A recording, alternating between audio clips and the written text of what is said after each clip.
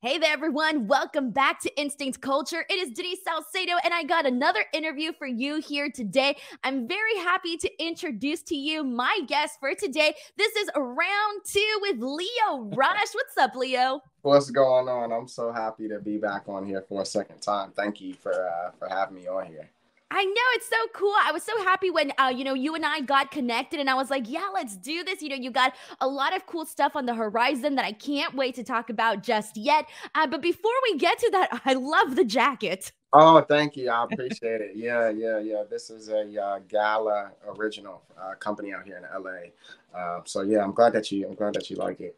No, it really pops out. Like immediately, I was looking at it and I was like, that's a great jacket. Thanks. Thanks. But let's go ahead. And so the last time you and I talked to each other was about 5 months ago. And I feel like so much has changed. How are you doing, Leo? Like, give us an update on how you're doing, body wise. I know you recently, at the earlier this year, you dislocated your shoulder. How are you doing with all of that? I'm doing pretty good. It's been such a roller coaster. Like you said, like the last time we talked was 5 months ago, and I feel like almost 2 years worth of stuff have kind of happened within those 5 months. And it's a lot, but I'm handling it, and I'm navigating everything in a healthy way. So I'm glad. Even with the injury, being back on the shelf, not too far off from my last injury. So it's a lot, but I'm dealing with it. I'm glad that I have my music to keep me busy. As I'm sure my family keeps me pretty busy as well. So yeah, I'm doing good though. I'm doing really good. That's really awesome. Yeah, because I was going to say, so the last time we talked to each other, I think you had just made your return to AEW, and then from there, you started, that ended up ending, and then from there, you went on and you started doing some independence, and it was at PWG where you got hurt. I do want to ask you about that because you mentioned right now how close it was to your previous injury, and that's not an easy thing to do to like recover from one injury, come back, get back into the groove of things, and then find yourself getting injured once again. So I kind of want to know what was kind of going through your mind at PWG the second night when this happened to you. And, as a pro wrestler, what is the mindset for you in terms of like, this is something that you have to deal with that's a serious issue? What was kind of running through your mind? Yeah. Well, first, I never thought that I would be in this position. I know that sometimes, as a professional athlete, not even just a professional wrestler, but just like a professional athlete in general, that these things can happen, and they're very real. Um, I remember, I remember being at the PC all the time when I was signed to WWE, and I would see guys get injured like back to back. Champa for example.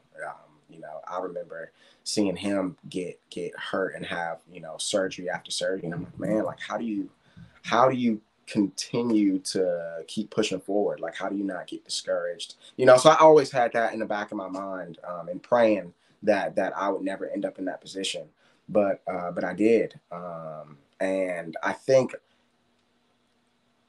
I was so shocked. I remember being like extremely angry when it happened. I think when I separated my AC joint in my right shoulder, back in my first appearance in AEW, I was confused more than anything because I didn't know what was wrong. I didn't know what happened. That was my first injury ever. Other than like a couple of concussions that I've had in the past, but this was the first injury that I've had, and I didn't know how to go about it. I didn't even know what happened and how it happened. So the first injury was a lot of confusion. I was sad, depressed a lot. Um,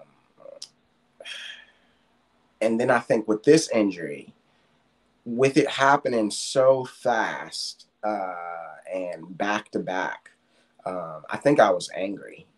I think those are the two biggest differences between the two injuries. Um, and I haven't even said this out publicly yet, so I'm assuming you will be the first one that I say this to. But yeah, so what happened, at PWG, my shoulder went into my armpit, uh, and my arm was stuck. And I remember, I remember knowing that the match was almost going to be done. Like I was at the final minutes of the match. I was happy that I made it through the entire match without getting hurt or injured or anything. And I remember taking a buckle bomb in the corner. And I remember getting hurt like almost 5 years ago with that, and telling myself, man, I hope I don't get hurt with this move again. I hope I don't get hurt with this move again. And then I landed in the corner and I didn't get hurt. And I was like, yes. But then the very next move is when I got hurt. So I think I was shocked. My shoulder went into my armpit. My arm was stuck. I didn't know what to really do. So I rolled to my back and I put my wrist kind of in between my legs and I pulled and popped my shoulder back in place. But once I got to the hospital, I was informed that in the process, I tore some muscles and possibly some ligaments. So I had to get an MRI, and then once I got the MRI, it showed that I tore 3 different muscles in my shoulder, and I had to get surgery. So that was a lot to deal with. I immediately snapped into the mode of, from being angry and being so disappointed to it being kind of familiar because of my other shoulder injury. So I was like, okay, I know what to do. I know what kind and how much work has to get put into this in order to get back to where I need to be. And, from that point on, it was just time to get to work. And that's what I did. But yeah, it was rough. I mean, it still is rough because I'm away from, the business that I love, and, so much is happening and I'm missing out on it. But I truly believe that, things happen for a reason, and I think it was for a good reason. So I'm in good spirits. I know, I feel it too, especially because I feel like during this time, and I know we'll talk about it in just a second, but it's like not only are you rehabbing and you're working on that, but you're also working on your music and you're working on those projects. But I do want to ask, I want to segue from here into on May 14th, you returned to New Japan Pro Wrestling Capital Collision. And so you made this debut and you kind of, you said a couple of things on the microphone and whatnot. You talked about not being cleared to compete just yet. And you also talked about changing the landscape for the junior heavyweight division, and even mentioned some of the names of people you want to work with. So can you give us a little bit of insight in terms of when you're probably expecting to be cleared, if you're not cleared already as we speak, and also kind of give us some insight on your plans with New Japan Strong, etc. Yeah. Well, that event that happened, I feel like it was just meant to be. I didn't have any kind of plan or goal on when I wanted to come back. I just knew I needed to get healthy. I needed to take my time, and I needed to be in the right mind frame in order to come back. Because I can heal physically and be ready physically, but I definitely feel like the wrestling industry is more a mental game than anything.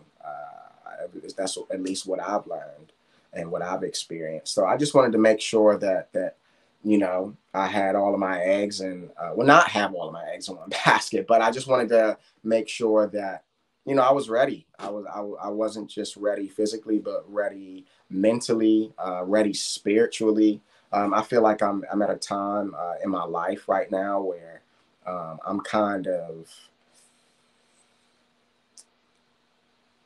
I'm evolving more into a man. I'm almost 30. It was just crazy because I started my wrestling journey when I was 18 years old. I turned 28 this year, and I'm thinking about things differently. But when I saw that New Japan was gonna be in DC, I went back home for my surgery, spent some time with some family, and I saw that they were gonna be in DC, and it just felt right. It felt like I needed to be there. It felt like I needed a fresh start, and what better way to have that fresh start than to do that home, like in my hometown, and kind of put my my stamp on when I do come back, I'm gonna come back. You know, and it's not a cliche, but stronger, faster, healthier, you know, than ever before. You know, I'm definitely hungrier than I've ever been. Even first starting out wrestling, I feel like there's more at stake, and I'm excited. I'm excited as far as a return. You know, the surgeon did say that I am expecting a 6 to 9 month recovery period, which was very hard to hear. And I got hurt back in January, and I just had my surgery not too long ago. So I have some time, but I will say I'm healing a lot quicker than I thought I would. My personal trainer, my surgeon, is saying that I'm healing a lot quicker, probably from muscle memory. You know, being an athlete my entire life, so I'm definitely healing pretty quickly. But like I said, I'm in no rush to come back. Although I miss it a lot, I do want to take my time because I want to be healthy. I want to be ready mentally. I want to be in the best shape that I've ever been in, and I plan on doing that. So hopefully sooner rather than later.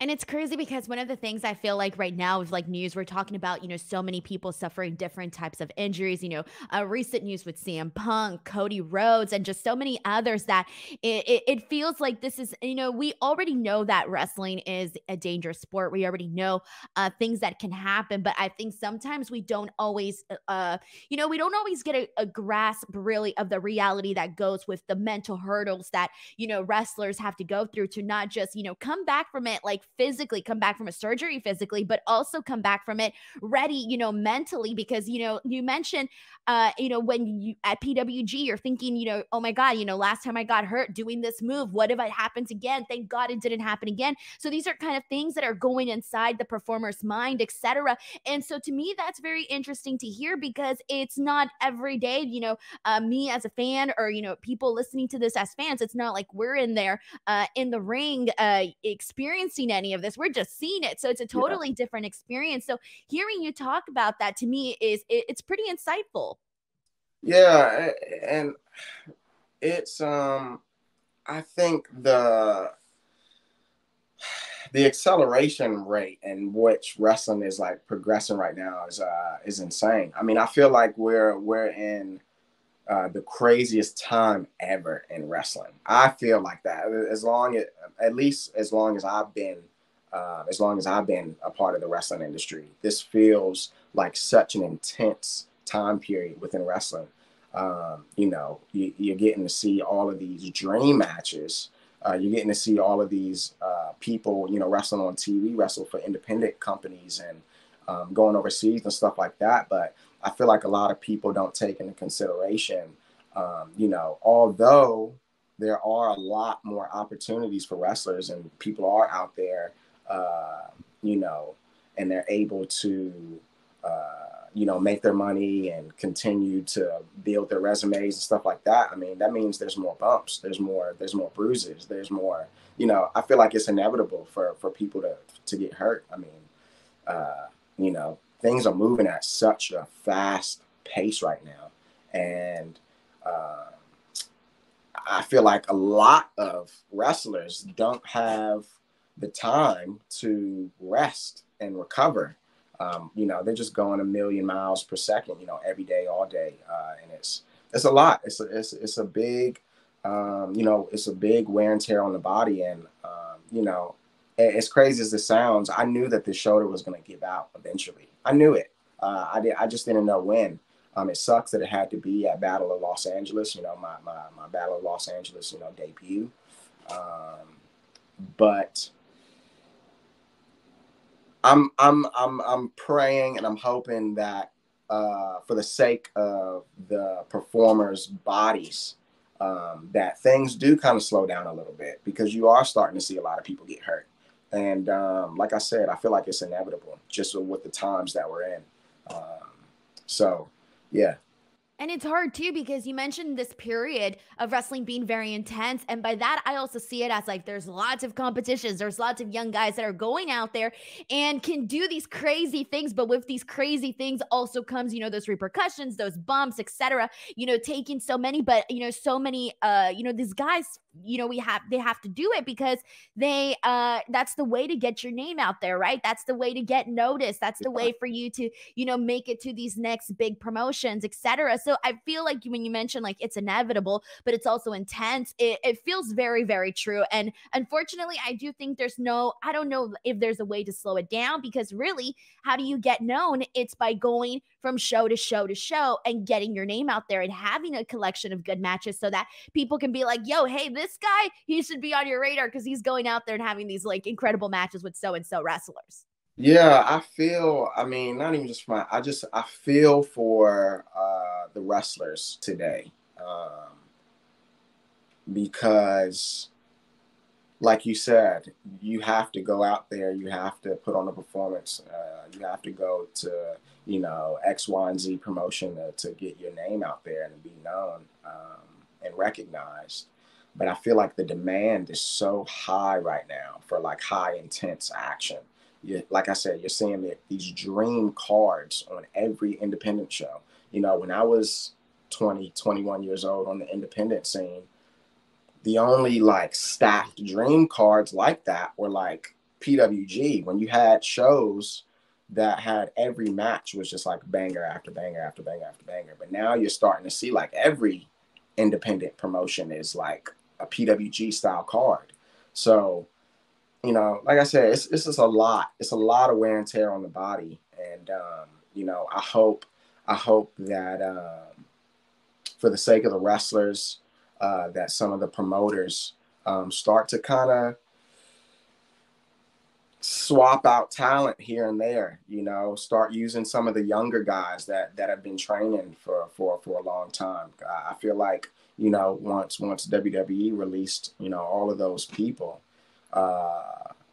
they kind of flushed out the entire other side of things. You had all of those WWE guys now going to AEW, and now you got to think like, where are the people that were in those spots before, where are they going to go? All right, they're going to go in the mid card. Now, where are those people that were already in the mid card before those WWE people came? All right, now they're going to go kind of at the bottom of the food chain when it comes to, programs and stuff like that. And then you got to think about the guys and the girls that have been training for a long time. Now those people have to fight and do even more on these indie shows just to, get noticed. And, they got to compete with people that have been on TV for years. And so they're doing more impact to their bodies to try to, get themselves over, which is, it's a lot. It's definitely a lot. The pool is full. It's overcrowded right now. And, you're starting to see people get hurt. So hopefully, within the next couple of weeks or months or, before the year is up, you start to see some people getting, swapped out, and you start to see some new faces on the scene, because the people that are on TV right now, they're going to need a break eventually. And I like the way you described it too, because while you were kind of painting this picture, it's like a domino effect, like this person, this stack of group is now here, and it really is a domino effect. So it is very interesting to hear that. And one of the things I do want to touch on as well is because we mentioned how quickly things in your life have been changing, WWE to AEW to, now working on your music, appearing on New Japan. You did a couple of indies in between there and etc. How do you keep with the movement of pro wrestling? Because it is a very fast-paced business. So as a wrestler, how do you make sure to stay kind of, how do you make sure to stay like A, relevant, and B, just like on top of that ever changing landscape? For me, it's always been incredibly important for me to be true to myself and to be myself and not be afraid to be myself, because I feel like if you're being yourself, you're being different. I think a lot of people tend to kind of see trends within wrestling and gravitate towards that and to what's hot right now. And when that's all you have to do is be yourself. And I think it's important to also, take breaks. It's important to be missed. You know what I mean? It's the same within like a relationship. If you're with the same person like every day, all day, like you're not gonna miss them as much. Like you gotta get away for a little bit in order to be welcomed back. I also think social media has not ruined things, but changed a lot of things within wrestling. I think nothing is a surprise anymore. The mystery factor is gone. I think that's how you stay interesting. You can never let people know what your next move is. So that's how I try to keep myself relevant, is to stay interesting, to continue to create mystery behind, Lio Rush. People never know what I'm going to do next. And I think that is what keeps me and keeps my name revolving in the wrestling industry. So yeah, it's a lot. I mean, you're starting to see crazier and crazier athletes. I mean, this time period is the craziest athletes I've ever seen in my life. They might as well be in the Olympics for gymnastics. Like, I don't even try to compete with that, anymore. But yeah, I think just being yourself, just being myself, more specifically, and keeping people guessing. It's always fun when you don't know what's going on. So. Well, you mentioned keeping people guessing and doing things and not, people not knowing what you're going to do next and this and that. So let's jump into your music, because that's one of the main reasons that we're here today. And I cannot wait to chat with you about this, because you're going to be bringing out your second EP, Not Found 2, out on June 24th. I got to listen to your first EP and I liked a lot of, well, you had 5 tracks on there and I was like listening to it. I was vibing with it. So I want to ask you, with Not Found 2, what can people expect in terms of similarities, differences from Not Found, the first one, etc.? I think some similarities between the two is the vulnerability. I think I really like who I'm becoming as an artist, and seeing how that translates into wrestling, and how that translates into my personal life. And I think that it gels well together. And I feel like, the vulnerability. I think it's important for people to know, with me being who I am, and having a voice, and having an on-screen presence, and having a fan base. I think it's important for me to be open and to be vulnerable with my fan base, especially in the time that the world is just in right now. I think people need guidance. They need a role model. They need positivity, and that's what I'm bringing. I think one thing that people can expect is growth in Not Found 2.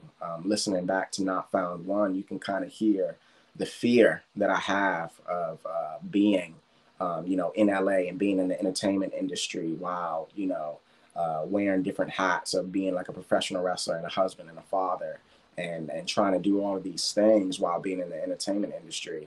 But then when you listen to Not Found 2, you're going to be able to hear and see, even with the visuals, of like, how much I've grown mentally, spiritually,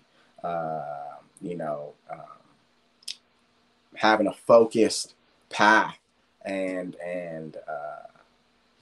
I'm really excited for people to listen to Not Found 2, because it's me, and I think that's something that I haven't been able to tackle as much as I would like to in wrestling, because we're playing these larger than life characters, and people tend to buy into what they're seeing on TV with these characters. So I'm glad that I'm able to pull that back a little bit, and talk on some real life things that I go by in my everyday life, and where I want to be in life, and who I want to impact, and stuff like that. So it's a pretty inspirational, positive message overall, but it's fun, and it's real.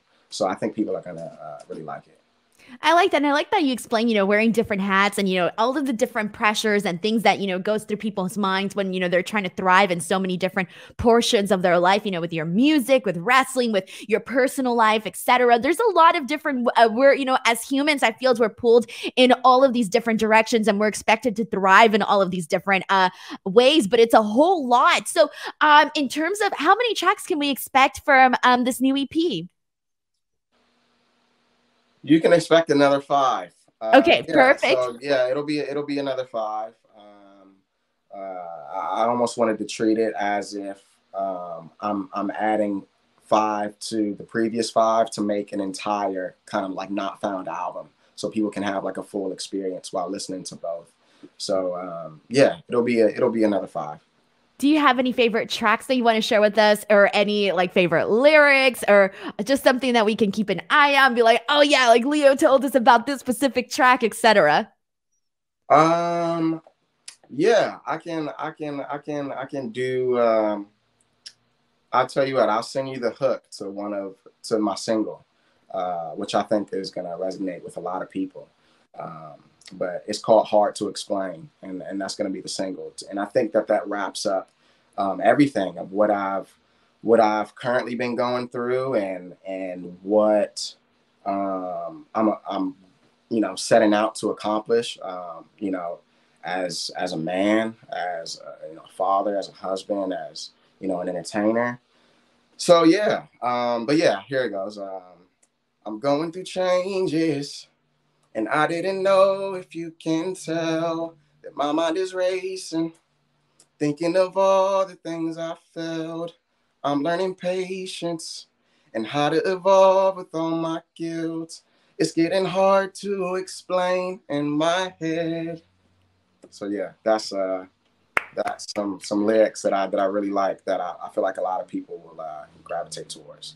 I love it. It feels very deep. Like immediately I felt connected. And the second you had mentioned, you gave us, the background that you gave us going into it. I feel it. I love the vibe, man. That's very, very exciting. Honestly, I'm very excited for you, especially that you get to, now add these additional 5 songs to the 5 songs that you already had and kind of see it all together as a whole. I think that's very cool. Now, I was on your Twitter account, and one of the things that you also put out there is you kind of mentioned a little tease about like touring. So can you give us some info as to like what your goals are now with your music, now that you technically have like a cohesive, you're gonna have 2 portions of Not Found, the 2 EPs out.